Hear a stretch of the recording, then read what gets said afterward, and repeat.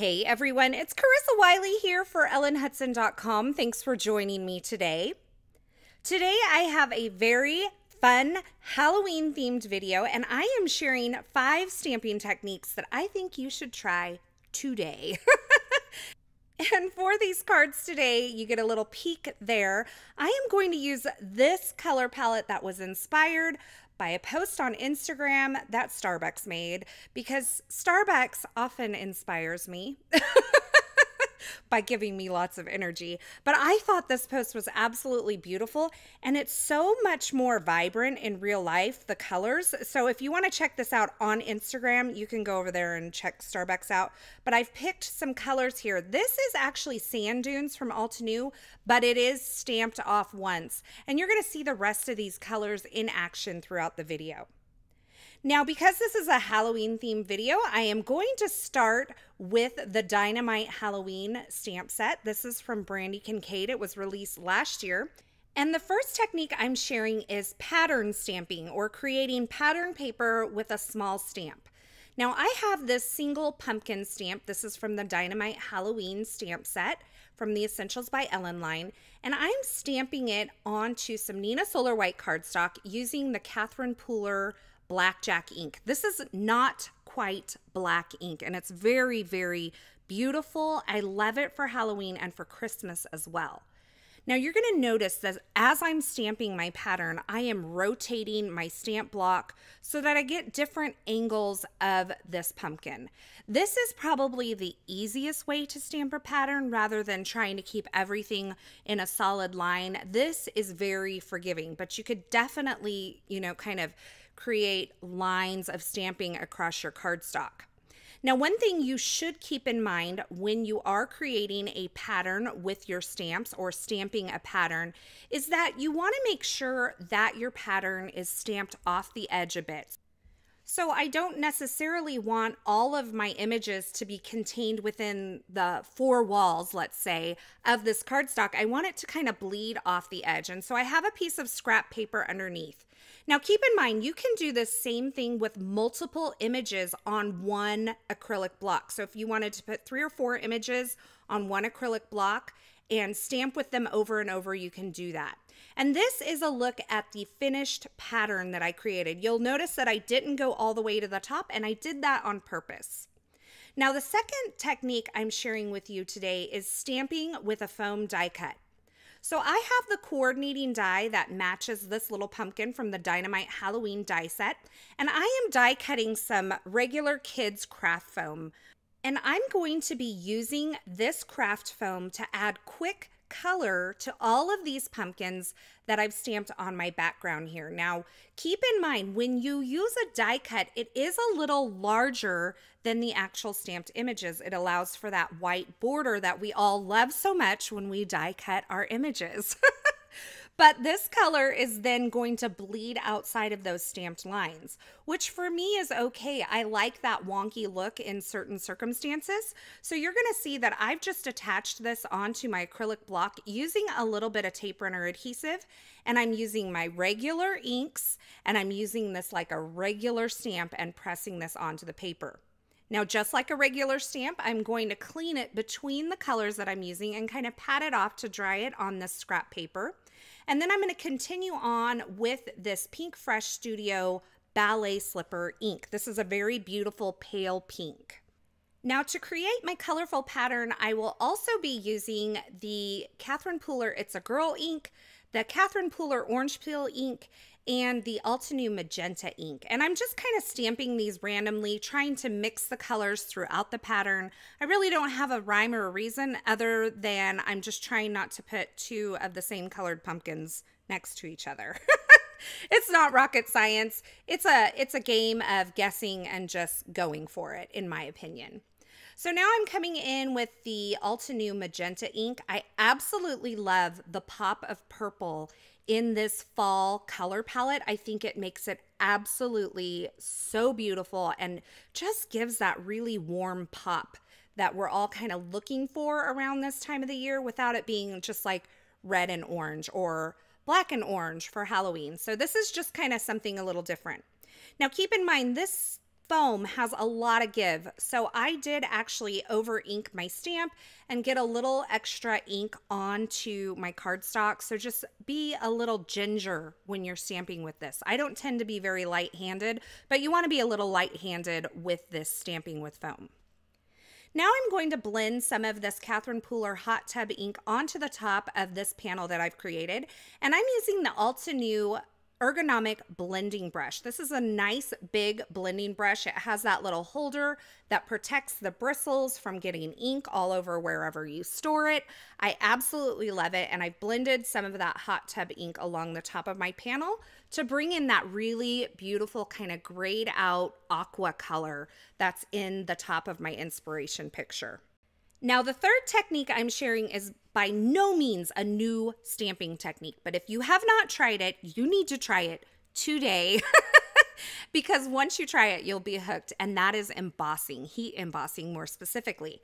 I have this sentiment from the Essentials by Ellen line. It says, trick or treat yourself, and I'm going to emboss it onto this white panel that I've created using the essential rectangles from the Essentials by Ellen line. So when you're embossing, and I did create a whole video on embossing for the ellenhudson.com YouTube channel. I'm going to put that up here in the corner so you can check that out. You want to make sure you're prepping your surface with a powder tool. You're going to stamp it in some good embossing ink. My preference is the Versamark ink. And then cover your stamped image with your chosen embossing powder and then heat set it. And you can see this gives me a beautiful gold shine. I really love that Brutus Monroe gilded embossing powder. It just gives me great results every time.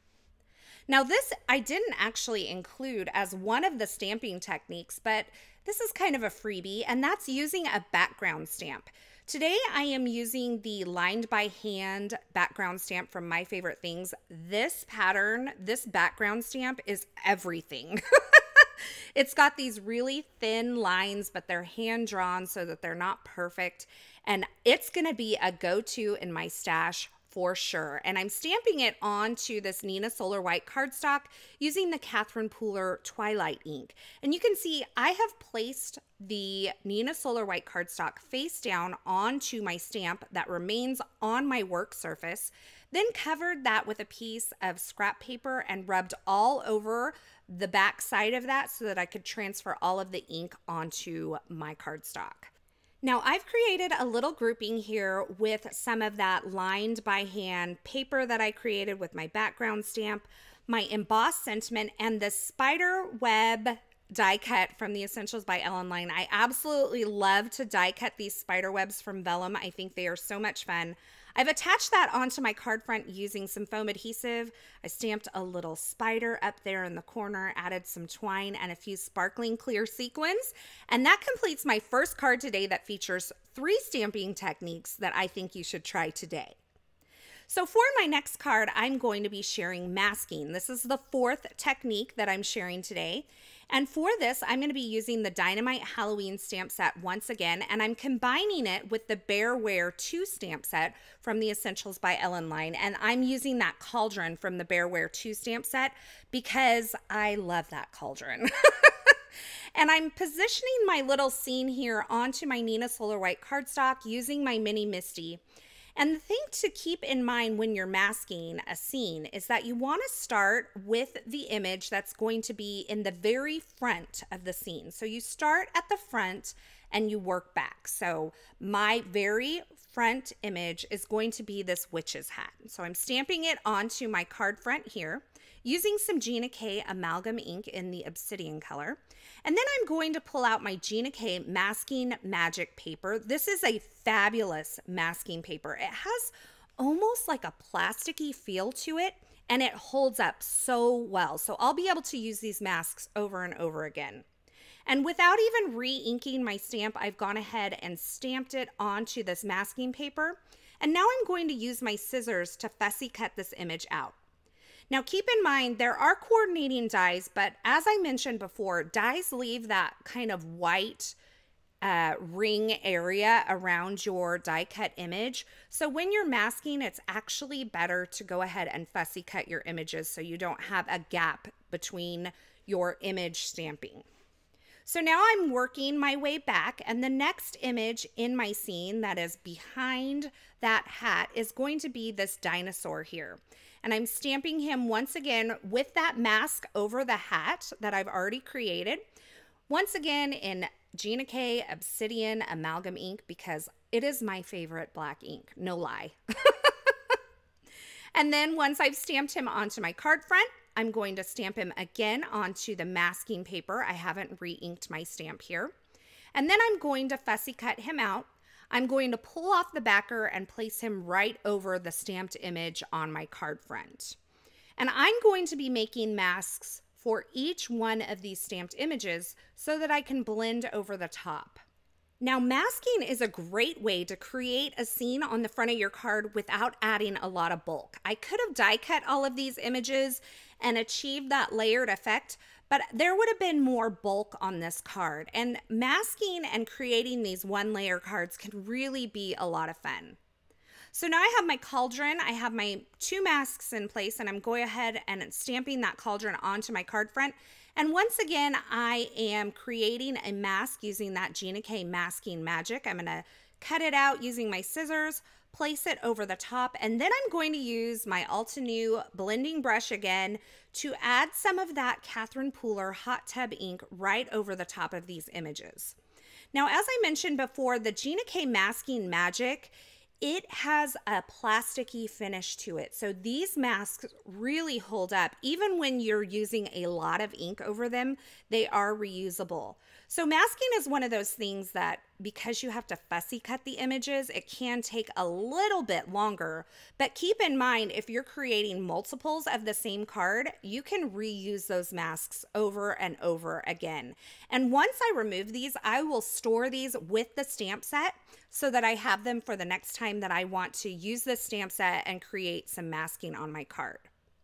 Now, the best thing about masking is definitely pulling off the masks at the end of all of it, because the scene is revealed and it is like magic. What can I say?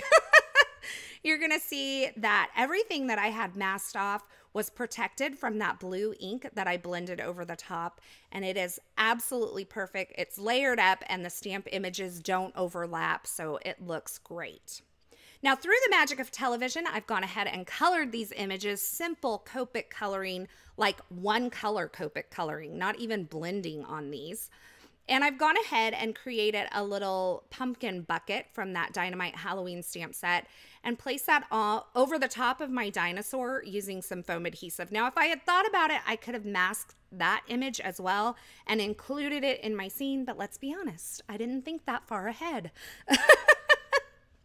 So I'm just finishing up the card here with a few more stamped details and this fun little sentiment that says, "Hey, ghoul friend."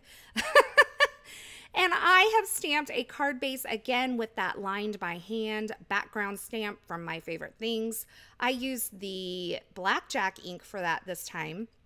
And now I'm using my Misty to help me line up the 2 upper left-hand corners of the card front and the card base, because I kind of put this onto the card base with it offset up to the upper left-hand corner. And using your Misty is a great way to align edges when you're placing your cardstock together, so keep that in mind. Now, my final card features this Happy Haunting stamp set and a technique that is called kissing. Don't worry, it's totally safe, even with the virus hanging around still. So this technique works best with a solid image. So I have the solid inner part of this ghost mounted on my block. I've inked it up with the Catherine Pooler It's a Girl ink, and then I stamped it onto a clean, dry background stamp, and I used that lined by hand background stamp once again.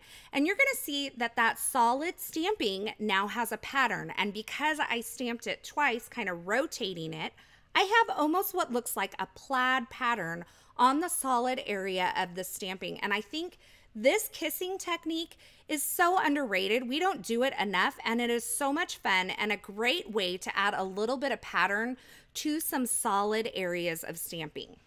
Now for this card, I wanted to create a window card. So I've gone ahead and taken my card base and die cut a circle from the center using the Essentials by Ellen Essential Circle Dies. And now I am taking this Boo stamp. This is from the Booyah stamp set. I absolutely love this. And I'm stamping it kind of at an angle, creating a pattern once again. Now for the first pattern that I created, I kind of started in the center of my cardstock and worked outward. When I'm using something like text, I prefer to start in one corner, whether it's the upper left corner or the bottom right corner, and kind of work my way either down or up rather than working from the center of the card out. That's just my preference depending on the type of images that I'm using. So you can see I stamped that really beautiful pattern all over the front of my card. And now inside of that window, I am using some liquid glue to adhere one of the Essentials by Ellen spider web die cuts. Once again, die cut from vellum because you know it's my favorite. Now I created another sentiment using the Boo Treat die cuts from the Essentials by Ellen line and a little embossed area there, and I've attached my images onto the front, kind of overlapping that window. And to bring a little bit of this beautiful blue in that really solidifies this color palette, I just blended some of that ink on the inside of the card. Now I've placed a few more pumpkin images that I created using the Dynamite Halloween stamp set, bringing in some more of those colors from the color palette. And then I cut down a piece of pattern paper that I created using that lined by hand background stamp, placed that along the bottom of the card and finished it off with some twine. And that finishes off my third card for today, featuring 5 stamping techniques that I think you should try today. I hope this really inspires you to kind of think out of the box as far as stamping techniques are concerned. Sometimes we can get in a rut, but one of these, if you try it today, can kind of mix things up, and I hope it inspires you. I also hope you enjoyed this beautiful fall color palette that was inspired by Starbucks, my one true love. And I hope that you will create something using this color palette soon. As always, I will have links to the featured supplies used in these projects in the description at YouTube, but head on over to the ellenhudson.com blog. Over there, there'll be more still shots, more information, and a complete list of supplies. And you'll find that blog post linked below as well. As always, thanks for stopping by and hanging out with me today. I hope you enjoyed this video. If you did, be sure to give it a thumbs up and don't forget to subscribe and turn on the notifications here on the ellenhudson.com YouTube channel so you won't miss any of our paper crafting and card making video tutorials. Thanks again for watching, and until next time, I hope you have a fabulous day.